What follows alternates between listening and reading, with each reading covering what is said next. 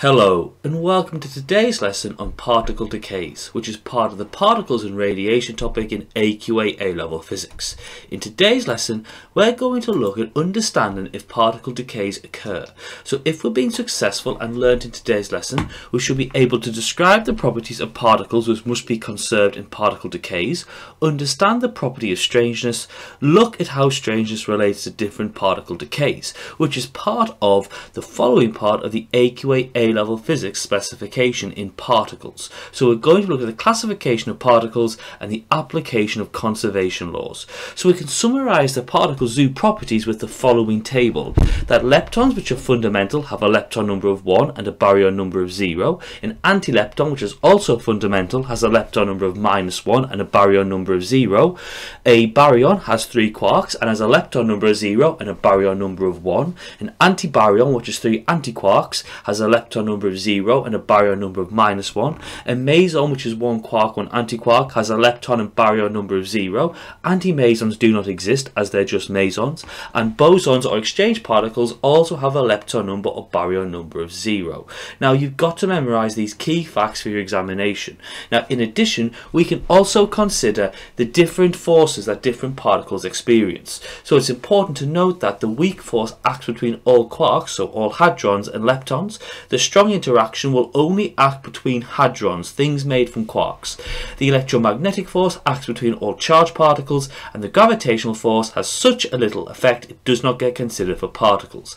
Now these forces or interactions are exerted between objects with the exchange of virtual particles or bosons, and the properties of the boson give the properties of the force. Now remember, it's a key important idea to understand that only hadrons experience the strong interaction, which is the true definition of a hadron. Now it's been observed in nature that exotic heavier particles over time change into lighter, more stable particles. So this process is called a particle decay, and a particle decay is caused by an exchange of an exchange particle.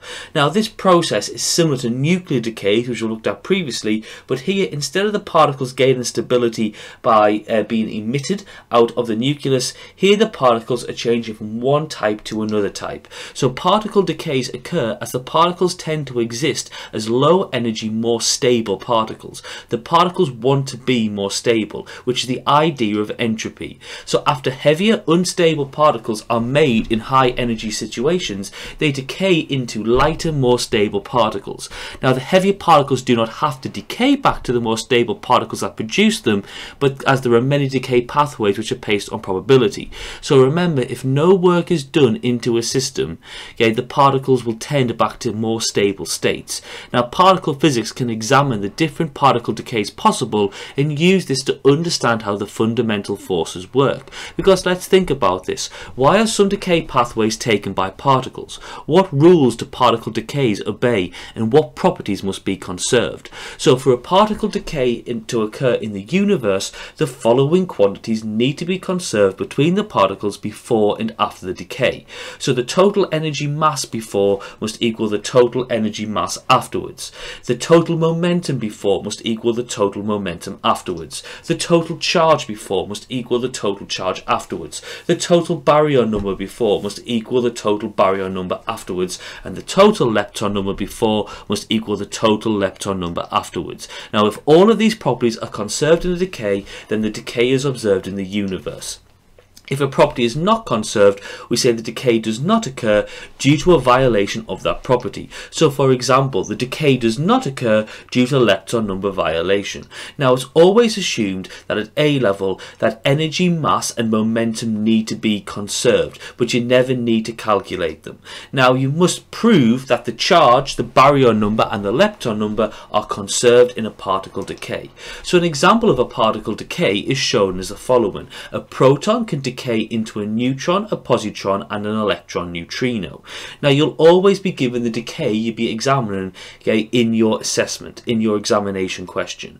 Now to check if the decay occurs, we've got to draw something called a property table, and you should always draw a property table to solve these problems. So you're going to consider charge, lepton number, baryon number before the decay and after the decay. So in the top row we're going to consider if charge is conserved. So the overall before must equal equal the overall after on this row for charge to be conserved.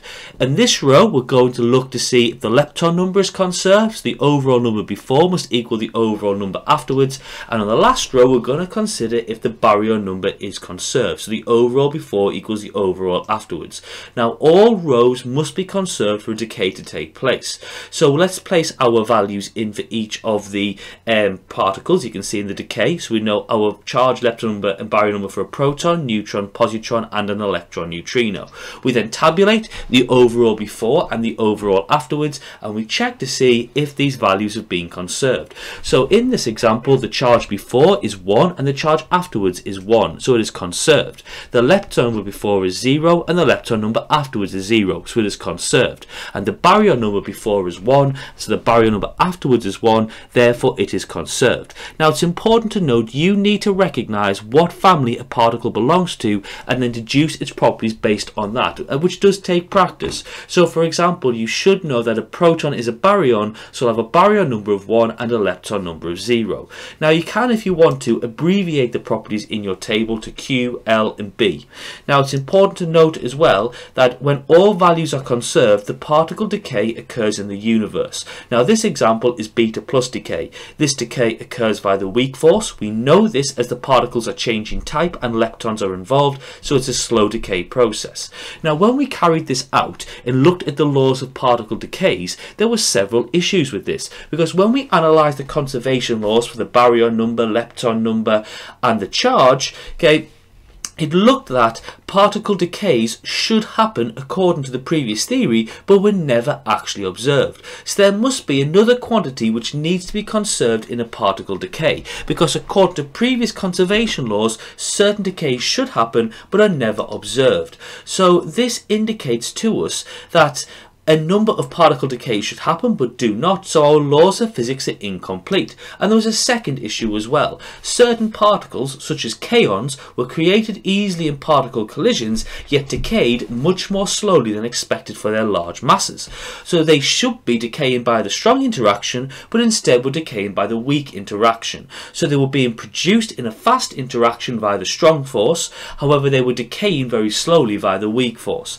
Now according to the previous particle physics laws, this should not happen, but it does. So kaon production was observed to happen very quickly, but kaon decay was observed to happen very slowly. So because we couldn't explain this with our previous laws of physics, this indicated that our laws of physics, considering the baryon number, lepton number and charge, were incomplete. So how could we solve these problems in particle physics? So to explain away these problems, physicists invented a new particle property called strangeness.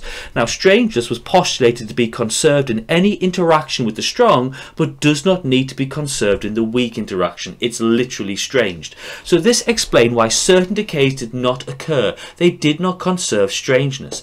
Now this explained why certain decays, such as kaon decay, took a lot longer to occur, because as they don't conserve strangeness, they can only decay via the weak interaction. Now some physicists actually believe strangeness to be a fudge on the particle model due to a lack of fundamental understanding. It's like a way in which to explain something which we don't really understand by inventing this new property. So in a particle decay, the following properties must be conserved: the charge, the baryon number, the lepton number and the strangeness. Now rules 1 to 3, the charge, baryon number and lepton number, do not fully explain why some particle decays are never observed in the real world, even though they conserve the first 3 properties. So Mary Gell-Mann and Kajiko Nishima came up with a new property called strangeness. Now strangeness must be conserved in decays, but this only applies to decays via the strong interaction.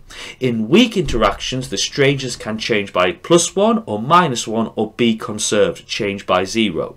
So it's important to note that this idea was used to explain why certain particles such as kaons were created easily in particle collisions, yet decayed much more slowly than expected for their large masses. Now noting that collisions seem to always produce pairs of these particles, it was postulated that a new new conserved quantity called strangeness was preserved during their creation by the strong interaction, but not conserved in their decay by the weak interaction. So it's important to note that strangeness is conserved during the strong and electromagnetic interactions, but not during the weak interactions. So consequently, the lightest particles containing a strange quark cannot decay by the strong interaction, because it needs to conserve strangeness but cannot. Instead, it must decay by the much slower weak interaction, so that it doesn't have to conserve strangeness and change a strange quark into a more stable quark. This is why decays are slower than expected. So just to clarify, Gell-Mann proposed that particles which can have a strangeness property. Now, if they do have a strangeness property, all decays occur through the weak interaction. They decay into pions only, which we will call a kaon. They do not decay into pions, which have different rest masses, which are greater than the proton's rest mass, and therefore decay into protons and pions, and therefore they must be created in pairs. Now, in our modern understanding, strangeness is conserved during the strong and electromagnetic interactions, but not during the weak interactions. So consequently, the lightest strange particles, kaons, cannot decay by the strong interaction and must decay by the much slower weak interaction. Now, in most cases, these decays change the value of strangeness by 1 unit. So this is why kaons are easy to produce but are difficult to decay into other particles. They can be produced by the strong interaction, but they can only decay by the weak interaction. However, this doesn't necessarily hold in second order weak reactions where there's mixtures of K0 and anti-K0 mesons. All in all, the amount of strangeness can change in a weak interaction by +1, 0 or -1. So to clarify, Gell-Mann solved the kaon problem in physics by inventing a new particle property for all particles, strangeness. Now, strangeness must be conserved in the strong interaction but can change by +or -1 in the weak interaction. Now, this was originally just a bookkeeping device that helped explain the decay patterns of the new particles into the old familiar particles. There was no underlying physical meaning to strangeness. However, a few years after Gell-Mann proposed this, he actually also discovered that all baryons and mesons were made out of quarks. He then realized that one quark was causing all this strange behavior, so it was called the strange quark. And this is why the weak interaction does not have to be conserved. Okay, just have to conserve the strangeness quantity, because the weak force can cause quarks to change type, and so therefore if it causes a strange quark to turn into a different type of quark, or vice versa, then strangeness is not conserved. However, to this day, in 2020, 2019, we still don't know why this strange quark acts differently to the other quarks. We still don't have a fundamental understanding of what strangeness is. So to clarify, to explain why certain particle decays were not observed, a strangeness number was introduced for each particle and antiparticle. Non-strange particles like the proton, neutron, pions, all the leptons were assigned a 0 strangeness. Now, strangeness is always conserved in the strong interactions but can change by 0, +1 or -1 in the weak interaction. So it's postulated that if the strangeness number changes by +1 or -1, the decay can only occur by the weak interaction only. If the strangeness occurs by more than +or -1, the decay does not happen. If the strangeness number is conserved, the decay can happen via either the weak or the strong interaction. So hopefully in this lesson we can understand the application of the conservation laws for charge, baryon number, lepton number and strangeness to particle interactions, and therefore we can recognize that energy and momentum are conserved in interactions. We understand the concept of strange particles, and strange particles are particles that are produced through the strong interaction and decay through the weak interaction, kaons. The strangeness is a quantum number to reflect the fact that strange particles are always created in pairs, and we have a conservation of strangeness in strong interactions, but strangeness can change by 0, +1 or -1 in weak interactions.